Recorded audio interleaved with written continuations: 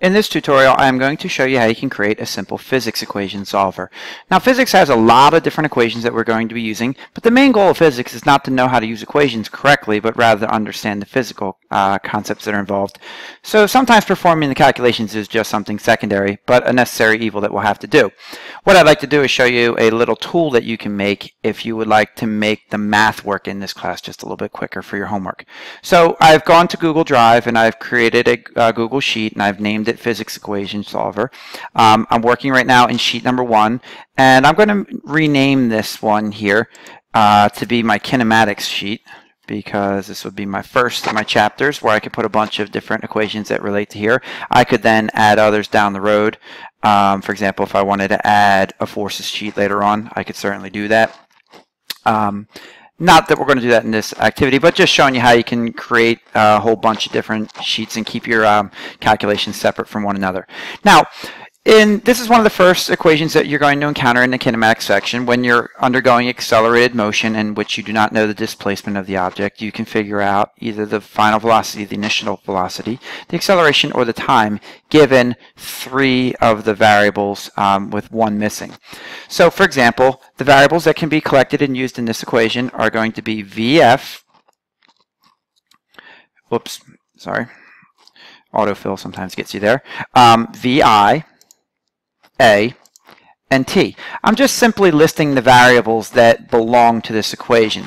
Now, these 4 cells that I'm going to use here will be the place where I place the numbers that I will be using. We know in physics, or actually any problem-solving approach, that we list all of our given information and then indicate the unknown. Now, in this case, the unknown we will leave blank. So, for example, if I knew my VF, my A, and my T, and I put in 3 values, and I didn't know my VI, I would leave it blank, and the calculator will take advantage of it for us. So, for example, let's say in this particular example, I started off with a velocity of 0 meters per second, and I was undergoing an acceleration rate of 2 meters per second squared, and I did this for a total of 2 seconds worth of time. I've already formatted this so it'll show 3 cells. I want to know what the resulting VF is here. Now, most of us probably could do this in our head. For example, if I place a 0 in for VI, I would get 0, and then I would add the product of 2 times 2, which would give me 4. So 0 plus 4 would tell me that my final velocity here would be 4 meters per second. But this is a simpler way to do it, particularly when the equations get really involved and if I have to move variables around. And what we can do here is show how this was solved. So, for example, if I wanted to calculate this VF, so these would be my raw data, or my data that I would enter, and this row 4 would be my calculator row that will show my calculations.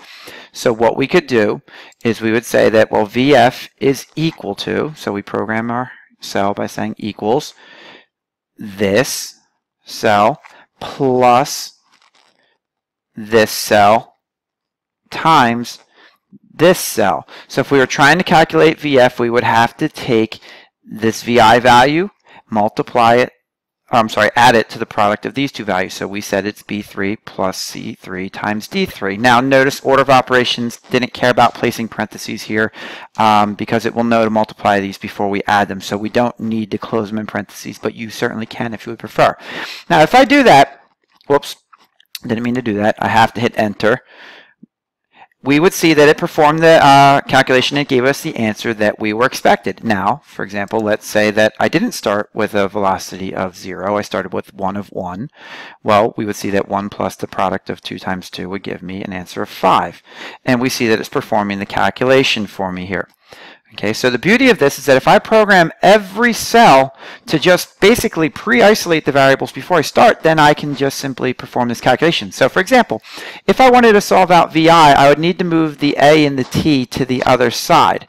So that would mean that I would basically have VF divided by the product of A times T.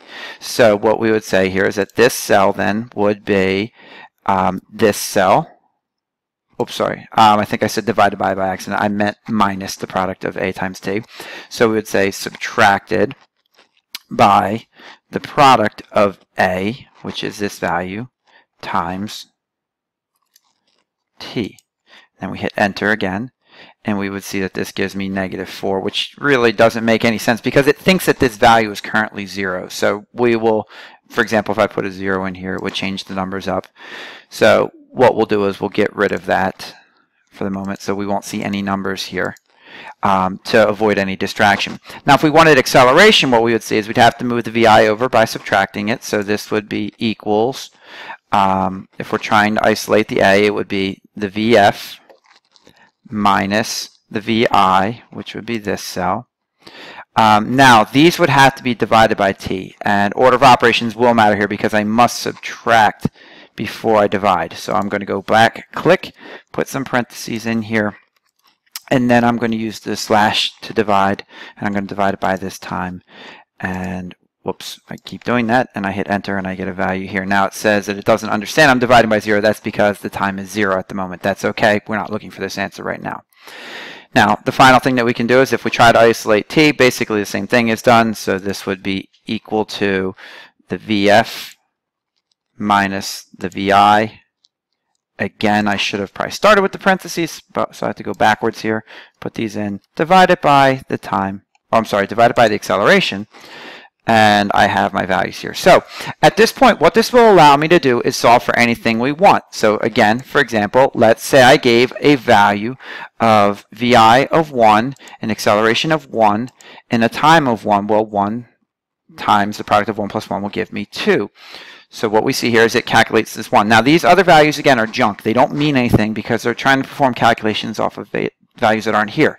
So if we remember that when we create this document, the answer that's below the one that was left blank is the only answer that's actually correct. Now there might be others that are correct by chance, but this would be the only one that's correct. So for example, let's say I knew an example where I didn't know these, but I did know that the VF, for example, was 5. I was accelerating at a rate of 1, and it took me 2 seconds to get there. Well, what I can do is I can see that my initial speed in that case must have then been 3 meters per second. So what this does, it allows me to basically just set up the calculation and I don't have to redo the algebra anymore because I did it one time and it's always the same algebra. So what I could then do is in some cells below it, I could do exactly the same thing for all the other equations, and then I could do it on a variety of sheets. Hopefully you learned a little bit from this little tutorial, understanding how we can make life a little bit easier in this class when we're not worried about how to solve the calculations or actually enter the numbers into the calculator, but rather just get a quick answer that goes with the concept that was involved.